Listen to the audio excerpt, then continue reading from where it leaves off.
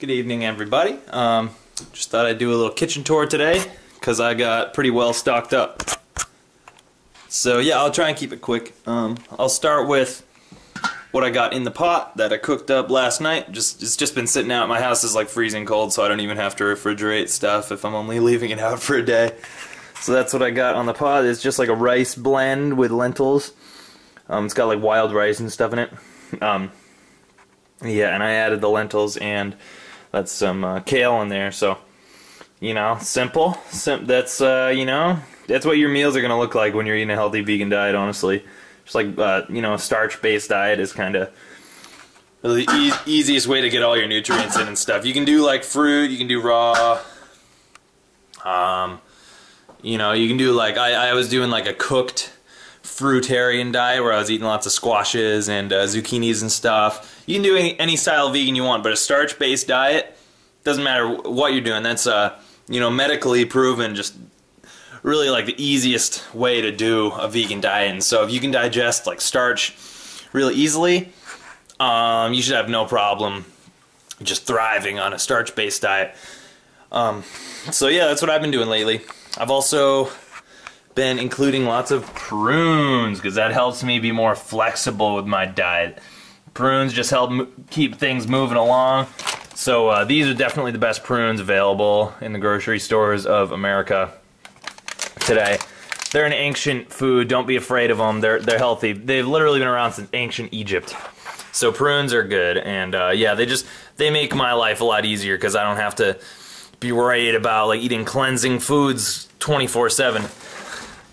I don't have to eat like a fruitarian diet as long as I eat like, you know, my daily serving of prunes, you know. I can pretty much eat whatever else I want and not worry about getting constipated, which is like just, you know, for me, like a disproportionately big problem. Most people don't have like, you know, bowels that are as damaged as mine, so that's just me. If you don't like prunes, you don't have to eat them. But they're one of my favorite foods lately. They taste really good. They taste like really good. So yeah, what else do we have in here? We got cans of tomatoes. This is something I always have on hand. There's just one ingredient, tomatoes, in a can. Got a little green tea there. I don't really ever eat green tea, but you know, it's, you know, just in case I want to have some, it's there. Or if I have a guest over, my house is so cold. Friggin' people like to drink hot tea while they're here. So let's get to the fun stuff. I got a couple sweet potatoes there, as you can see. A couple bags of organic red potatoes. Red skin's my favorite. Eat whatever kind you want. Got some more organic potatoes. Got some more sweet potatoes. I always buy, when I buy white potatoes, I always get the organic ones, because they're supposed to be like really bad, high in pesticides. However, sweet potatoes are very low in pesticides. So I get conventional sweet potatoes. And these ones, if you live in New Hampshire, you live around here, get the Trader Joe's sweet potatoes conventional in the bag. They're the only really good quality sweet potato you can find around here at the moment. And it sucks, but you know, the more money we put into real healthy foods, especially the good quality ones, the more of that good quality food we'll see on the market. You vote with your dollar, and it really does work like that. So, I mean, changing the world isn't as simple as just buying better products, but it makes a big impact what you do. So, yeah, this whole bag is full of sweet potatoes. Got another bag completely full of sweet potatoes from Trader Joe's. Yeah, like I was saying, support the foods that you want to see more of in the grocery store. So, these are the best quality freaking vegetable. You can't find more nutrients in a single food than a sweet potato. They're the most nutrient dense. You can live off nothing but sweet potatoes for like years at a time, and you'll have great health. You might overcome health problems doing that diet. You probably will, actually. Okay, so that's my little secret pantry. I've got some like this crap that somebody gave me from the food pantry. It's just pumpkin in a can. It's one ingredient, but it's gross. It's just bitter. It's like, I don't know how they could make something that tastes perfectly good taste bad. I just don't know how they're able to do that. So I got that stuff just in case, like, the apocalypse comes and we're starving. Got cans of pumpkin. Got more of that shit here, just food pantry stuff.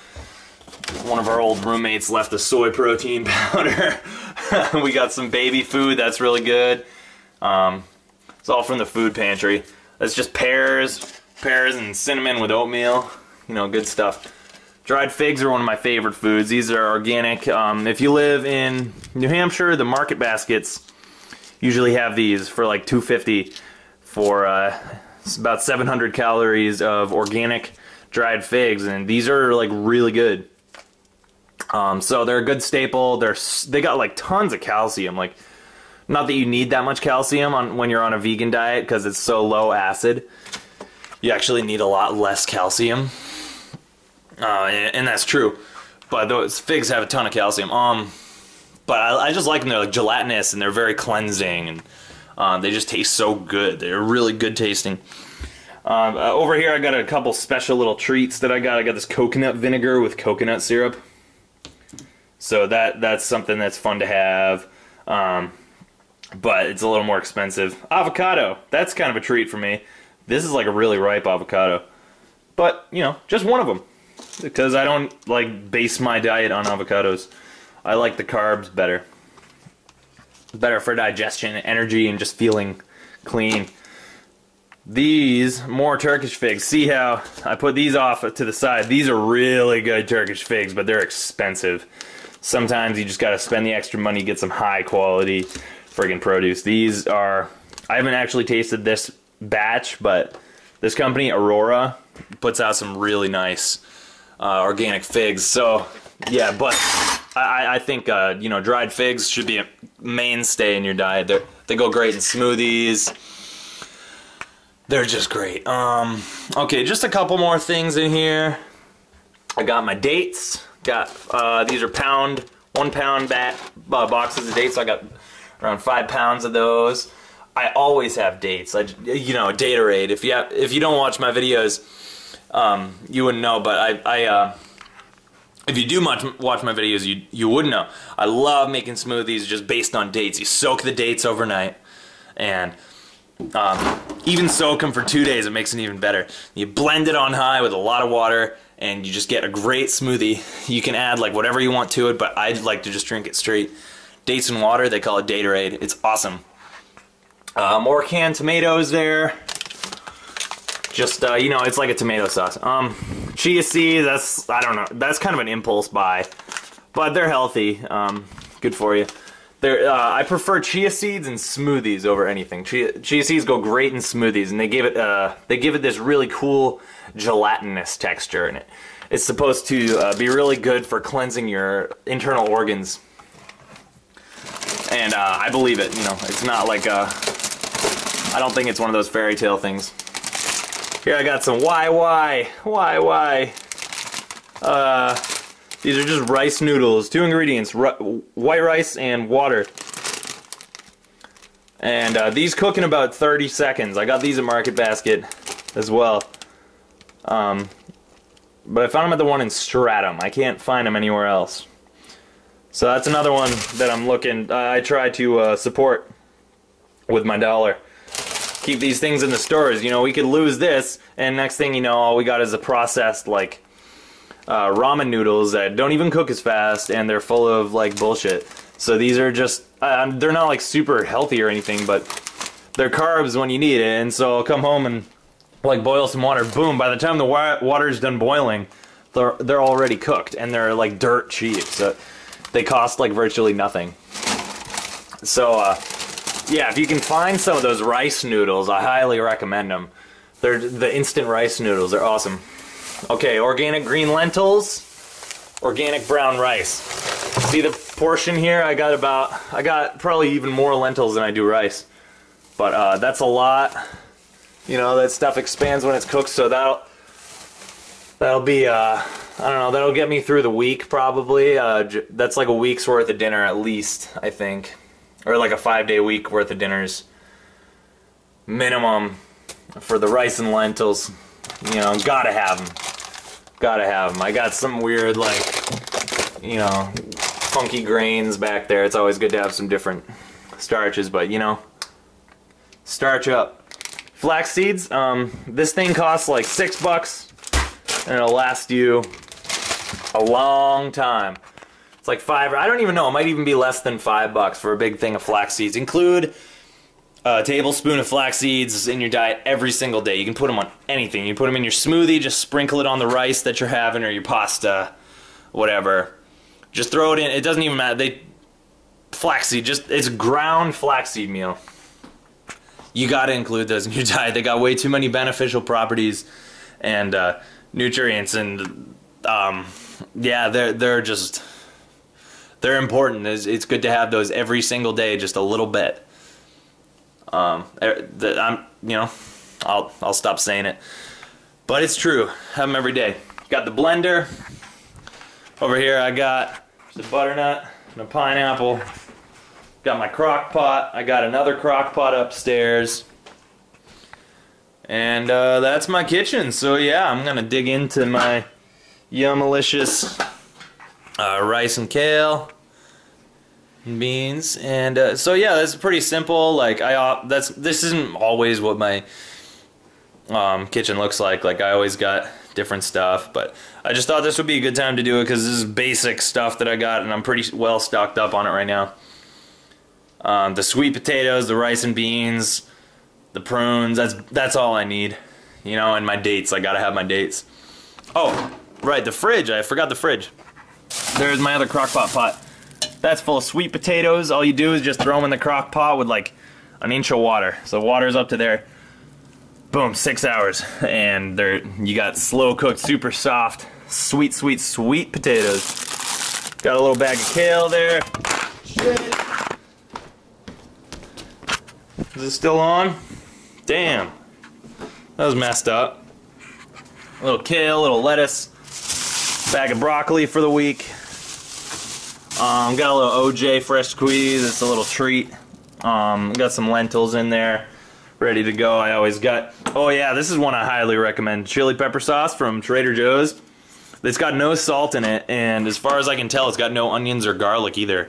So it doesn't make you stink and it doesn't make you fat, but it's really stimulating, nice spicy sauce. It's got like some vinegar in there, so it's good for like weaning off of like the salt and the junk food. So that's a good one. Yeah, Trader Joe's chili pepper sauce. Because salt makes you fat. I hate salt so much. I'm like, I usually only have salt like once or twice a week, but lately, like this last week, I've just been like, dude, I gotta quit salt, because every time I do it, every time I have a meal with salt in it, I gain weight and I get like fat and puffy and like swollen, and I just don't like that. It makes me like look bad. It makes me feel bad. So for one tip, like I would give up salt. And also notice that I don't have any oil in here. Oil's not like a health food. If you're using oil in your cooking, you're eating fried food. You're frying oil in it. Just look into it. Like, I'm not gonna get into a whole like anti-oil spiel, but you don't need oil to make good simple food. It's only gonna make your cooking process dirty, hard to clean up. It's gonna make it, you know, more complicated. Just see what I did here? I threw all my ingredients in a pot. I added some boiling water. And that's how you cook a healthy meal. It's gotta be simple. Don't fry your food. Just boil it or steam it. And you know, that's how you keep it natural. And it keeps from adding like all the excess calories too. Like you get like tons of useless fat calories when you're eating oil. Your fat should be coming from like really healthy sources, like whole nuts and seeds, stuff like the flax seeds I was showing you and whatnot. Oh, and here's a one supplement I take on a regular basis. That's a B12. So I always have my B12. Yeah, I mean, 15 minutes just to show you my kitchen. Could have been worse. Yeah, the blender and the one pot and 2 crock pots. And that's my whole kitchen tools. So what do you think I'm missing out on? What are some simple, cheap staples that are really healthy and nutrient dense? What's the mainstay in your diet that you think I'm missing out on? that I should add in, because this is all like the essentials. I can't live without them. Gotta have them, you know.